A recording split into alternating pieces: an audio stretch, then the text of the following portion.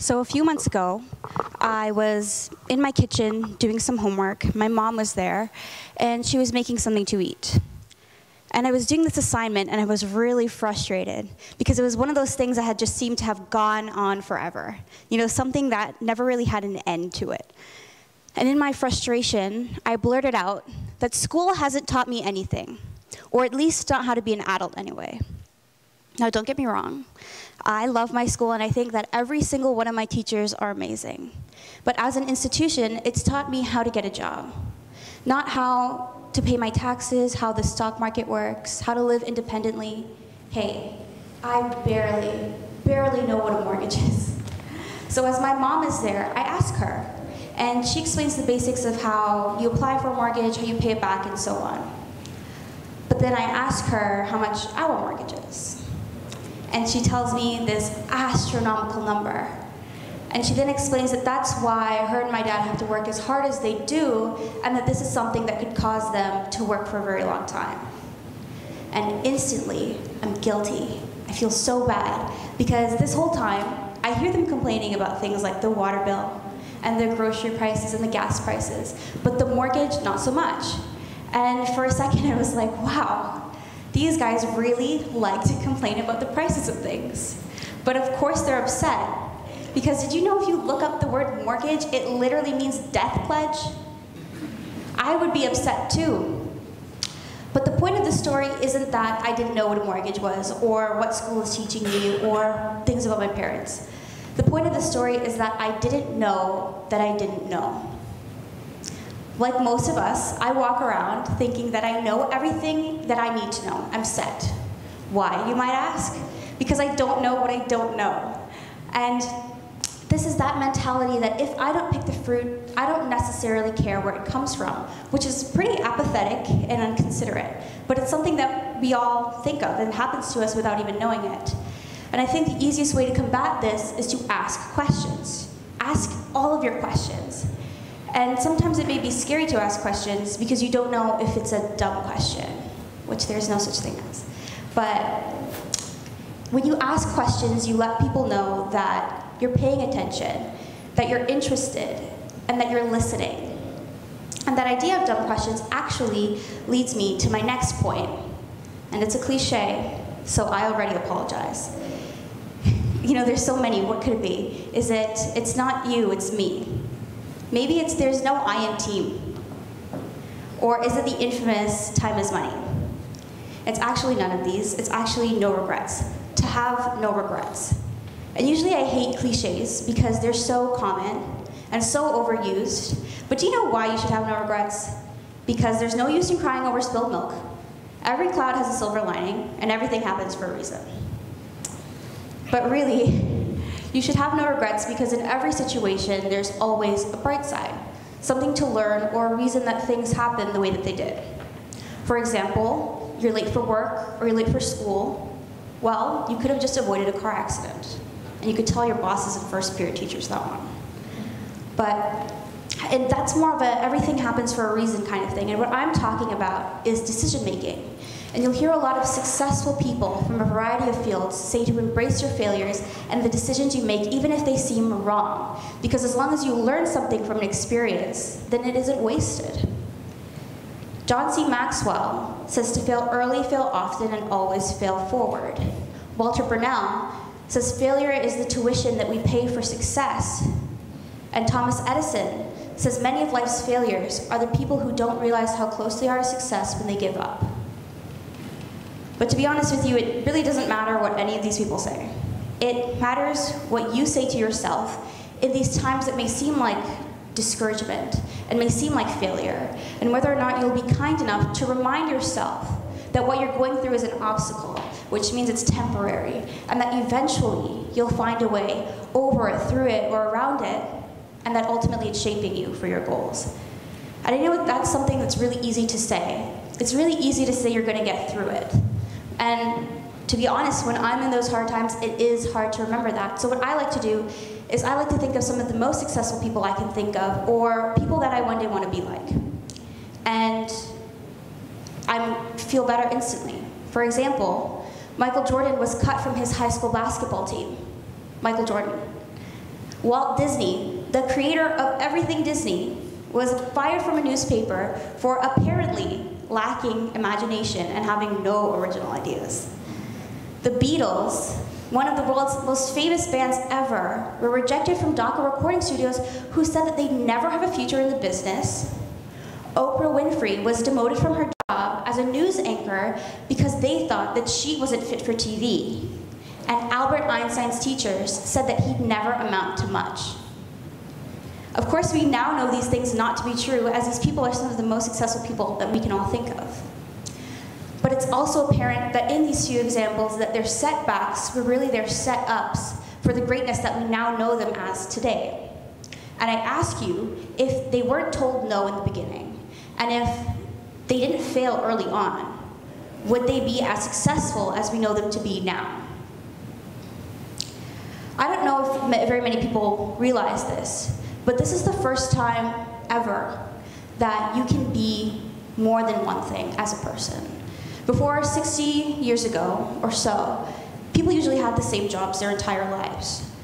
But now we're just so technologically advanced that things are so much more accessible. And you can be whomever you choose to be, and you can change your mind about it over and over again and still be okay. For the first time ever, we have senior citizens enrolling and graduating in university. We have people working in a variety of jobs throughout their entire lives and moving beyond their hometowns. Teenage entrepreneurs are now a thing. And we have more women and people of color in STEM than ever. Now, these are just a few examples, but you can see how all of these possibilities make life different. You can change your mind, you can change your goal, you can change your career, and ultimately change the course of your life. But to have these options available to you, you can't box yourself in. You can't limit yourself with reasons why not, and you can't be afraid to take risks. You have to remember that when you box yourself in, that there's no room for you in there. There's no room to grow in there. And it can be quite frustrating, and your life will be consistently boring. But to do all these things, you can't be a type of person. To be a type doesn't just mean that you have a preference. It means that you fit a list of criteria and that you'll always be the same. But how can you always be the same when life's goal is to consistently try and change you from who you are today into who you'd like to be tomorrow? And with all of these amazing possibilities at your disposal, it makes sense that our last tip today is to never be bored. I always have that handful of friends who will text me saying, "I'm bored." To which I will always reply with, "Wow, what a problem to have." Because if you think about it, why should you ever be bored? And sometimes even when we're doing things, we're bored. And that's because we choose to do things that take up our time to distract ourselves from the fact that we have nothing else to do. And hey, I'm just gonna put it out there, I'm no saint, okay? I'm so guilty of this. I have a Netflix account, and it gets abused, okay? Netflix, every single day. And it's horrible for me. But whatever your distraction is, whatever it is that you use to take your mind off of things, chances are it's to distract you from the fact that you have nothing else to do. There's this kid, his name is Jonah Larson. But before I get to him, I want to tell you a story. My best friend, Anisha, she usually goes to the mall probably once a month. And not for necessity, not because she needs a specific thing, but just for fun. And one day, instead of doing the same thing that they always do, she decides to go on an impromptu trip to Detroit. Out of nowhere. I know this may be far-fetched for some to just pick up and go, but my point is that there's always something for you to do that you haven't done yet. There's an adventure waiting just for you, and you only. I truly believe that every day there's something new for you. And if you box yourself in, and you stay in that box, how are you ever going to find that out? Are you gonna chill out today and say, you know, maybe someday I'll go on that trip that I've been dreaming of? Or maybe when the time is right, I'll learn that thing that I've always wanted to learn. Or maybe when I have a second, I'll pick up that skill that I've always wanted to. We make excuses all the time, every day, without even knowing it, about why we should be able and allowed to dream today, but we just can't be bothered right now. So this is Jonah Larson that I mentioned earlier. He calls himself a crochet prodigy, which basically means he can crochet really fast, which is like knitting if you didn't know. And he's 11 years old, and he says in an interview that he'd one day like to be a surgeon. And the motor skills that he's practicing while crocheting and the hand dexterity that he's learned will actually help him one day in his career. And he's found an artistic passion for something he's good at and that benefits him, something that started off as a hobby. And Jonah's better off than a lot of us, okay? He's started a business because he's been able to make everything you see in this picture and more. He's just had an overload of things, so he started a business, and at the age of 11, he started a retirement fund for himself.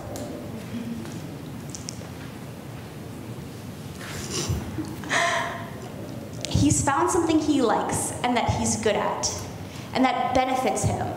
He's found a way to take boredom and to replace it with something that actually has meaning to him.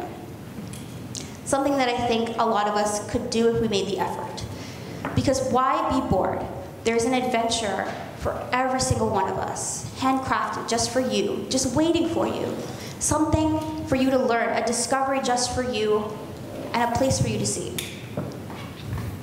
When you're feeling misunderstood, stuck, or upset in life, I want you to remember the 4 things that we talked about today. Because by encouraging yourself to ask questions, you will find out what it is you don't know. And you will find out more about the perspectives of the people in your life. Because the truth is, right now, I have no clue what you're thinking. And right now, you don't know what I'm thinking. None of us will ever know what each other is thinking right now in this moment. You could ask me, but you'll never know if it's true, ever. And by asking questions, you're giving people that opportunity to show you what's inside. And you're giving yourself the chance to make a connection. By not limiting yourself to being a type of person, you can really see what it is the world has to offer you. You'll be able to get out of your comfort zone more, and you will learn more about your likes and dislikes. By making an effort not to be bored, you will find out what it is you are passionate about, what it is you love. And you'll start throwing away the boredom that distracts you from being your most alive. But like anything good in life, you have to believe in it for it to work. When you're little, we believe in things like Santa Claus and the Tooth Fairy, and it's magical. And that's because we believe in it, and we believe it will. And this magic in this belief sustains us, and it saves us. And it's simply because we believe that it will. Thank you.